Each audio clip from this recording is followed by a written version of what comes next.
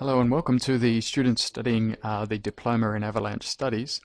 This video is a quick orientation into the online course, how to access your course materials and how it's all laid out.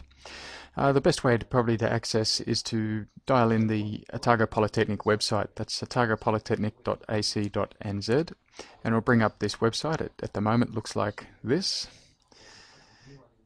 Down the left you'll see quick links, and you find the link to Blackboard.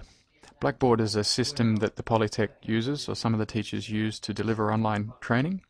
And there is a bunch of information here about Blackboard and other things as being a student. In the paragraph, the last sentence there is Blackboard can be accessed here, and you click that link. Okay.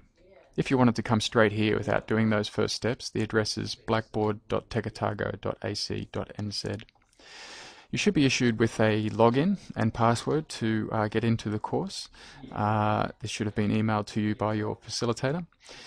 If you don't have one, then I'd suggest contacting the course facilitators to get one.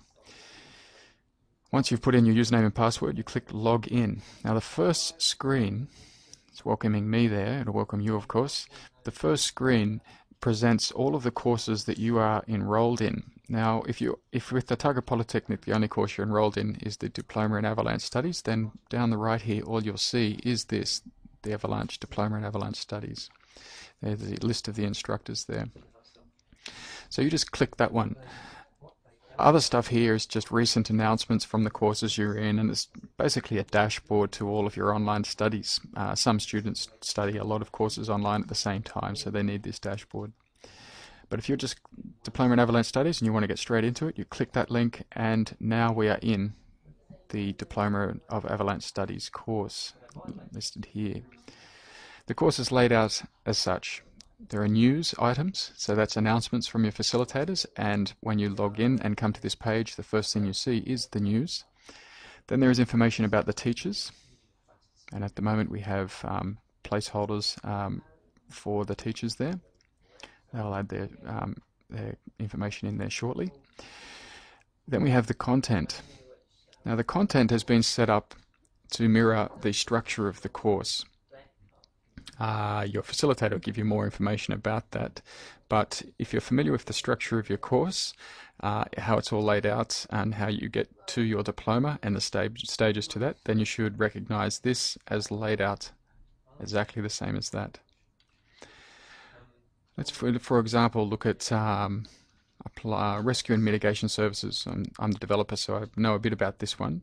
So if you're up to studying that part in your course, you click into that, and we have rescue theory folder, and we have mitigation theories, and then we have some information about a reflective learning journal that students are supposed to be keeping, and then we have some extension readings that some of the theory points to, just general interest and things like that. So if we go into the rescue theory folder, then we have a list of lectures, presentations, course notes and activities that the instructors are loading in there at present. Eventually we'll have an introduction statement there and then some instructions, but there's the link to this resource. So if we click this one, it's going to open a PDF document. This is Avalanche Rescue Section Overview. I've clicked it and it's loading, and it will load in the same screen there. And this, in this case, it's a presentation. So I'm just clicking the arrow buttons on my keyboard to go through the presentation. Okay. Each one looks slightly different. If we go back to the content now and go back to where we were just then, rescue and mitigation measures. I could have used the back buttons on my browser, mind you. We'll go to look at mitigation measures theory, and it's slightly different. We have a workbook and we have model answers, and there are links to a PDF like we just looked at, and a doc. That's a Word document if you wanted to copy, paste or edit the document for your own purposes. We click the PDF, and here we have a workbook that is ready, designed to be printed on an A4 printer, and it's pretty much a textbook with some activities in there and guidelines, tables and all that sort of stuff. It's quite a good handbook. Okay, I'm going to press the back button on the browser this time to get back to where we were, and then back again.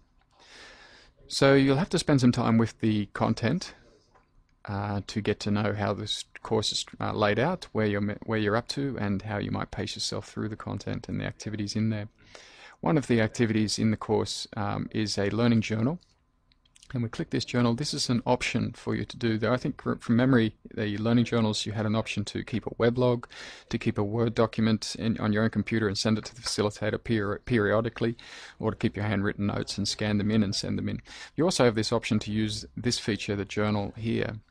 And you can set up what's called a new forum. And there's Lee's journal, Peter's journal. So when you click new forum, you can add in your name. Now, if you don't see that button, then you need to contact your facilitator to set it up for you, and you'll see your name, journal, and when you click into there, then you have the ability to add in new entries. But what's good about this one is that the other people in the course have the ability to add in responses to your entries, and that way you can get feedback and comments and share each other's points of view. Finally, in the Blackboard course, you have your details, and this is a good way to change your password, edit your personal information, and to change the email address that you prefer to be contacted on. That's very important that you come in and change your email address so that you get up-to-date announcements and information about the course. You get that through your details and edit your personal information, and there's your email field there. Okay, that's about it with the orientation to the online course. Good luck with your studies, and contact your facilitator if you have further issues.